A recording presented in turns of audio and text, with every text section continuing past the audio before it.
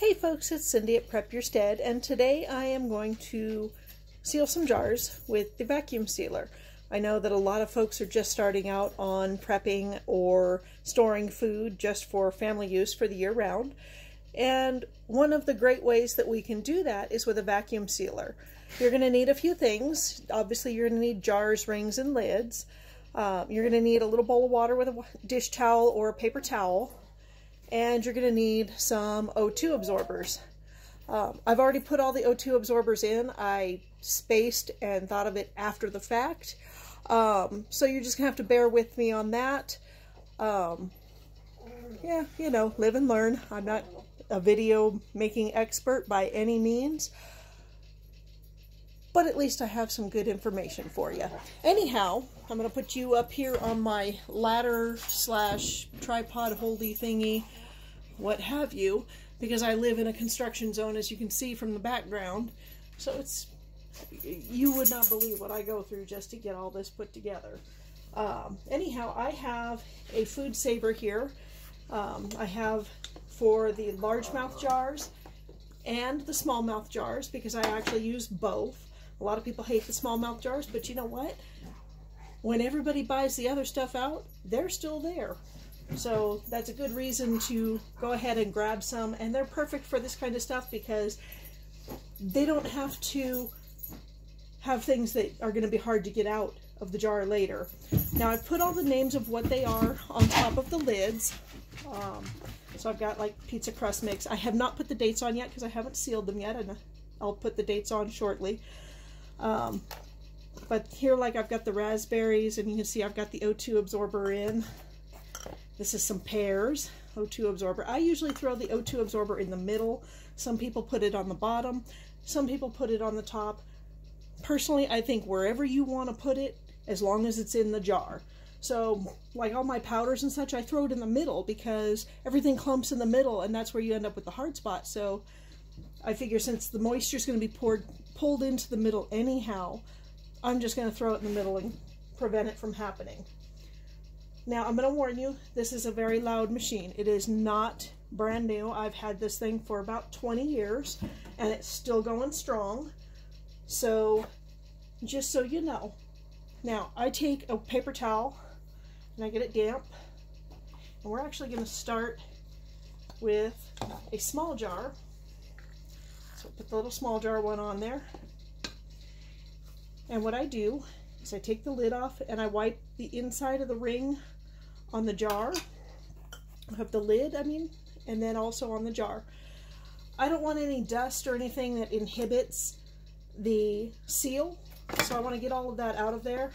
I just give it a second, and then I go ahead and I just push that on over. Now for the noisy part. And it takes a minute, so bear with it. But what this is doing is sucking all of the air out of the jar.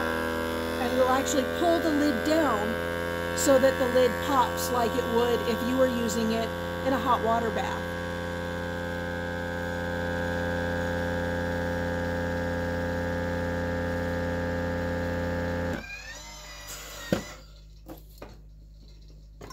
And that one didn't seal, so we try it again. And that happens from time to time. Sometimes they just don't seal. And I usually take and wipe them again, because it means there's something on there. Back in there. But like I said, I do my videos with all the nuts and bolts so you can see the mistakes as they happen, so you can cope with the mistakes as well. And I haven't used this little one in a long time because I haven't sealed a small jar in a while, so let's hope it's still working.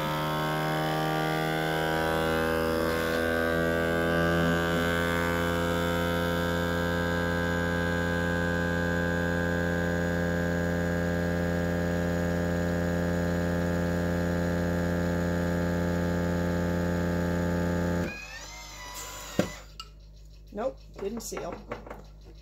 Oh, it did. Shocking. Now, I live in a tiny house. See it doesn't pop anymore. I live in a tiny house. Normally, you do not store these with the rings on, but I just set them on there. They are not tightened down at all. You can still wiggle them around. That way, if something happens and the seal breaks, you'll know because the jar will pop. The little pop, I mean. So you'll know. But I live in a tiny house. I don't have anywhere to store them. So I just basically set them on so they're still very, very loose. And then, same thing with the big jars. Assuming I can actually work the darn thing. Once again, I take my little wet rag. The oxygen absorber in this one is way down in the middle because that's where I like them. And I wipe that. Now, if you're wondering why I'm doing this on the top of the stove, I don't have countertops yet. So whenever I need to do something, this is where I do it. Although I will be installing a kitchen sink this week, so I will take you guys through that. Here we go. This is going to be a little bit longer and just as loud.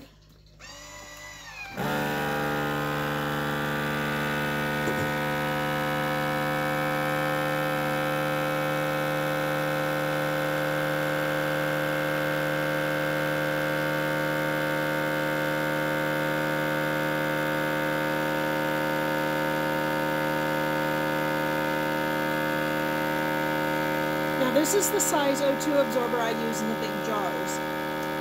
And I actually do have a baggie of these small ones for the small jars.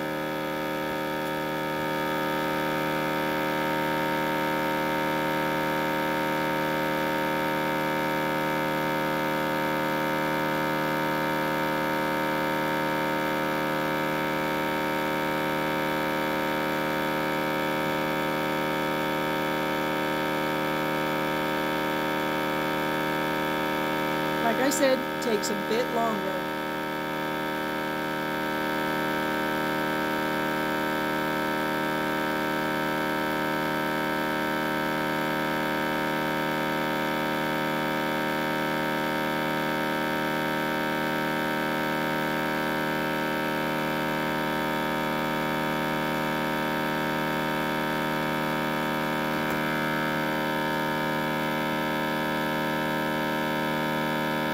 Now I have items that I have stored for 20 years that I have opened when they're stored like this, and I have used them and they're just fine. Before I do all of this, I actually freeze beans and rice for 3 days before I put them in the jars. I'd like to kill all the larvae that can possibly be in them, so that way I don't store bugs that are going to pop to life and eat things.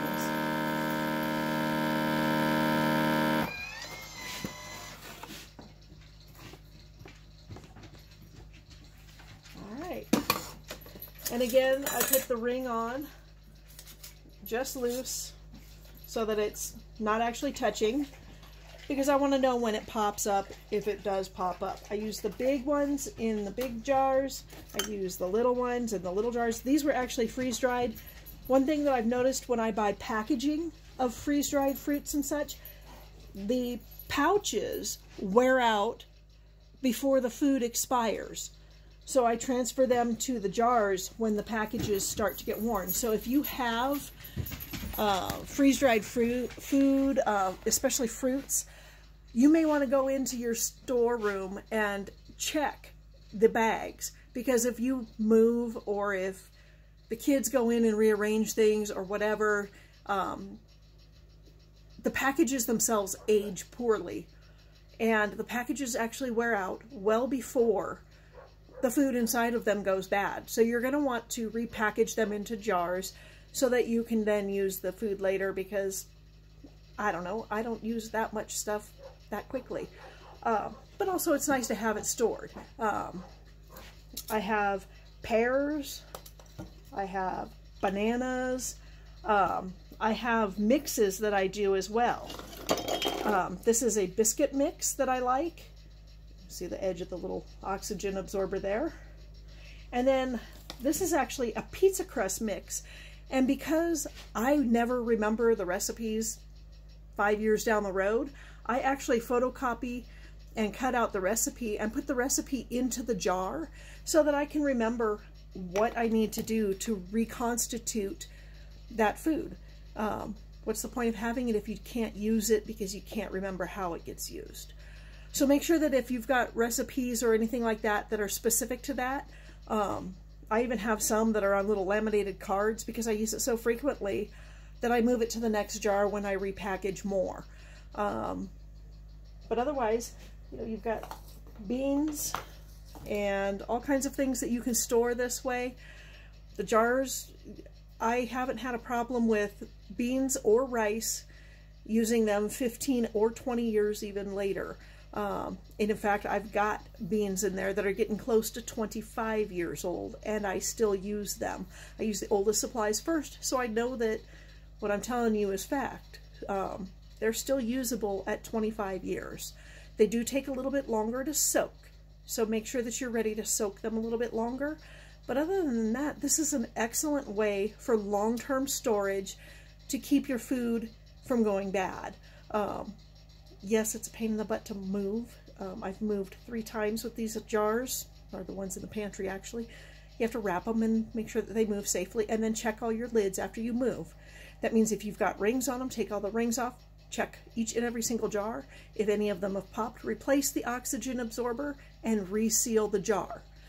That's vital, that if you do have jars that pop, replace the oxygen absorber and then reseal the jar, because you want to make sure that you don't have anything that's stale in there that will not be fresh when you go to open it later.